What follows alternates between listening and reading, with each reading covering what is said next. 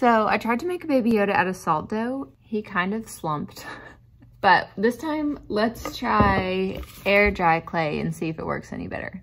I'm just gonna cut a little piece off. If you have a knife at home, that's perfect. I'm at school. I don't have a knife, but I do have a clay wire cutting tool, so I'm just gonna use that. Okay, so I'm gonna take a little for his head and roll it into a sphere. You can roll it your hands like this, roll it on the table. For his ears, I'm gonna try to just pull those out. I don't know if you saw what I did there, but I just pressed my finger on this side and squeezed that, kind of push it down and then squeeze it out, and you get a pretty decent ear. I'm gonna take this whole rest of this piece of clay I have, a nice big ball, and I'm gonna make a pinch pot for his body, and that's gonna make it hollow, which will help it to dry more quickly. I'm gonna put my finger in through there, and I'm going to duck quack around with this part by pressing my thumb all the way against these fingers and not just the tips. And I'm going to press all the way in there, and I'm aiming to press this part, and if you're going to get some of this along the way, but if you aim to press the bottom, you're going to have a big thick part at the top. And I'm kind of making it a triangle. What I would do with normal clay is I would use my finger and sometimes add a little bit of water. This doesn't blend as well as normal clay as far as just taking your finger and smoothing it. And a little water goes a long way. I think that's probably going to be true for air dry clay as well. So you don't want it getting all slimy. Okay, so I have my base. And if yours is like mine and I maybe got him too far out, you can do surgery. Show you how to do that. If you just take a knife and cut out a triangle,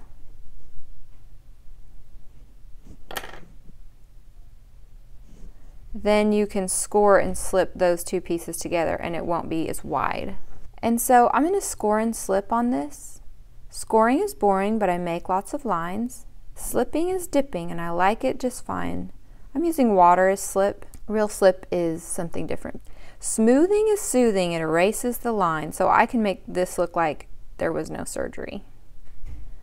Back to normal. So he needs some arms, and it's actually could be cool to like make his cloak a little flowy, so I might put some indentations in there. And when you're working with your air dry clay, you want to keep the lid closed as much as possible so it doesn't dry out. So I'm going to take another piece of clay and divide it into two, and I'm going to make a snake. Just a regular coil. You don't want it too thin because this is going to be his arm, and you can make two of those. I will cut these to be the same size. Kind of see how I want them arranged on here. And then what I will do is I'm going to treat this like regular clay. Another thing you guys can use at home is a toothbrush or a fork. Scoring is boring, but I make lots of lines, so you're going to score and slip both of those on. And I'm going to score on both where I'm attaching it and the piece I'm attaching. And I like to think of this scoring lines as little fingers that are like grabbing onto each other so that when the clay dries, it doesn't pull apart. And then the last part is really important, which is smoothing. Smoothing is soothing. It erases the lines. And on a piece like this where you want the lines to show because you want it to be an arm, just pick one spot that you can erase the lines at. And for this one, that's the back. So I'm going to do the same thing on the other side.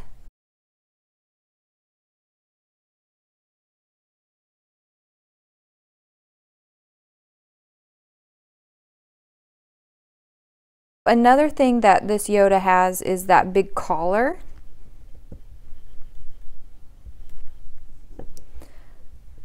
So once I've got my coil rolled, I'm just going to pat it down so that it's kind of flat. And I'm going to wrap that around him to see how long it needs to be and cut it. And I'm going to use the scoring and slipping. Honestly, I don't know if I even have to do this, but Better safe than sorry. I think one of the most important features though, because what it says on the container is use water. So I'm thinking the water is probably our most important step to attaching those. And I'm going to wrap the collar around. I'm going to tuck this one underneath because it doesn't look as good as this side. I have all these clay tools, but you can use a knife at home and just make, a knife would honestly for a lot of this stuff I feel like be easier. We want a cuff that matches the collar. So you're going to roll a little coil, little snake, and smash it flat. Then you'll go ahead and score and slip. Scoring is boring, but I make lots of lines. Slipping is dipping, and I like it just fine. And you're going to score and slip on the place where you're attaching it. And you're going to add water to both sides. And then the last part will be the fingers. You guys should have a little nub there, and he has 3 little fingers, so you can just make a little slit here with both of your tools. So now you're going to take a ball, roll a nice little ball, cut it in half. These are going to be for the eyes, and you're going to score and slip on both sides. And then this is a little creepy, but you're going to have to score on your Yoda. You can see from my nose, I kind of just pinched out a little nose. I had to stop making this video when my classes came in, and I didn't wrap it up. And now he's getting kind of stiff.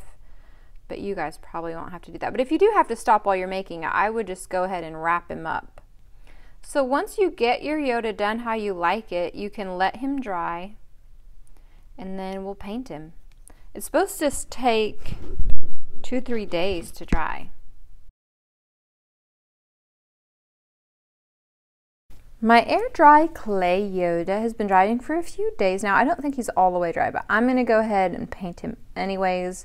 I'm going to use acrylic paint. And I thought I would also show you guys, if you don't have the baby Yoda colors and you just have like your classic red, yellow, and blue and green, how to mix some colors for him. I'm going to start with a little green and a little yellow, and I'm going to mix those two together.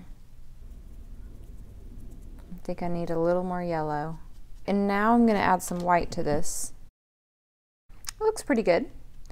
If I want to tone it down a little bit, you could add a tiny bit of red. I didn't push record on my video, but I got about this much red and mixed it into the green. So green and red are opposite colors on the color wheel.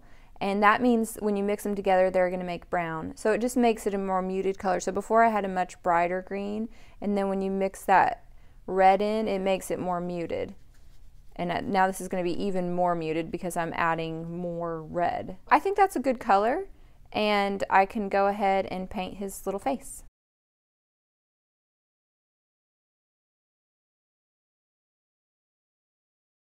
I switched my palette because the paper plate was really absorbing a lot of that paint.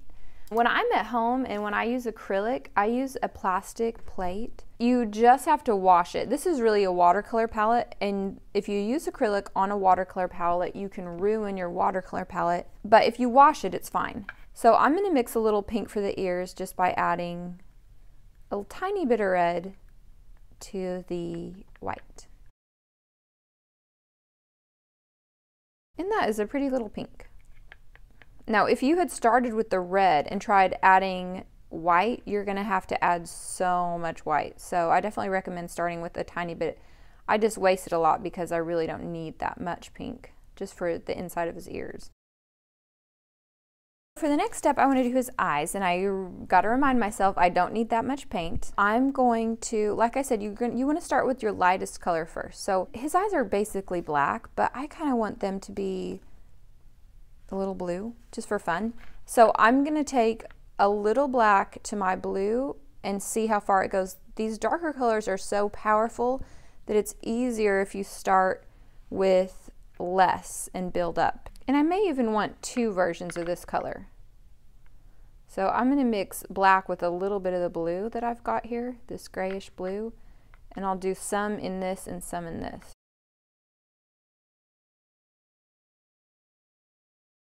I looked at a better picture of Baby Yoda, and really it looks like he's got more brown eyes, actually. But, oh well, that's okay. My Baby Yoda's got blue eyes. So I'm going to take this lighter blue. I think I'm just going to take a little of the white and make a highlight for his eye. Now for his cloak, which is tan. So I'm gonna start with yellow, add some red, less red. Opposite of orange is blue. So if I want to make this a little bit more brown, I can add a little blue to it. So it's actually not bad. Maybe we need a tiny bit more red because it's a little greeny. There we go. So you just want to think, if your color is not quite right, think of what the opposite is that's going to mute it down. Okay, so I'm going to add a white. There we go. Okay, so that was orange. So we made orange with red and yellow. And if I had probably made a brighter orange, honestly, would have been fine.